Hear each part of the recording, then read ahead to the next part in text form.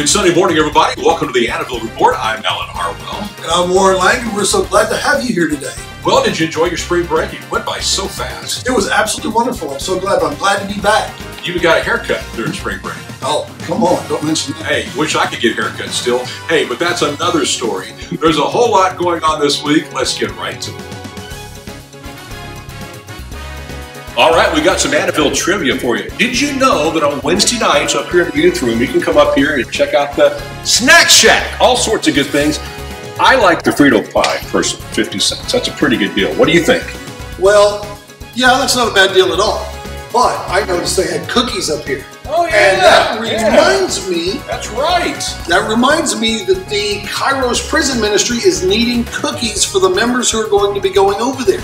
Now, they're going to need 100 dozen cookies each for each 7 members. That's 700 dozen. That's 8,400 cookies. Yeah, and they're going to have some specifics about that, though. It can't have nuts, can't have sprinkles, got to be 2.5 inches across, and definitely don't put any crowbars. Oh, no crowbars whatsoever. They won't let you in the front gate. And you got to have them here by April 15th between the 24th. That week, get it here, and they're going to love your cookies. I can't wait. Sounds great. All right, ladies, listen up now. 2 of the next 3 announcements are just for you only. Absolutely. First, we have the Lace Women's Ministry breakfast coming up this Saturday, the 24th, from 9 to 11 in the gym.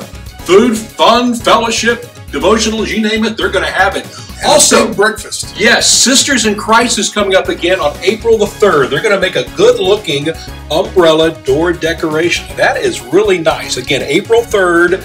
There is a deadline. We'll get that to you as soon as we know it, but just pay as soon as you can. April the 3rd, right here at the church. That will be a lot of fun. Plus, we've got some t-shirts available, right? Absolutely. These t-shirts are for men and women, so it's not a woman thing only. But those anchor t-shirts that a lot of people have been talking about, the great ones, if you're interested in them, come in and sign up. $10 each, and Julie Martin will be the one that's getting that together. That's as good a deal as you'll find anywhere. So absolutely. I'm looking forward to that. Let's order them as many as you can. Let's do it right now. All right, everybody, we're here again in the secret Awana lair, somewhere deep within the bowels of the church, and we're getting ready for the Awana Grand Prix this Wednesday. As you can see, we've got cars that the kids are getting ready for. But I'm here with Pablo Avila. He's last year's reigning champion in all the categories, and it looks to me like he's got this year's car under wraps. Pablo, can you give us some of your engineering secrets that make you win? Weight distribution and friction reduction are the biggest keys to building a winning car. Really? All right. Well, that's good news to have. So, kids, tell me something. What's your plan this year? What's your theme? Winning! Winning! All right. Sounds great. Don't forget, this Wednesday, 6:20, Awana Grand Prix. See you there.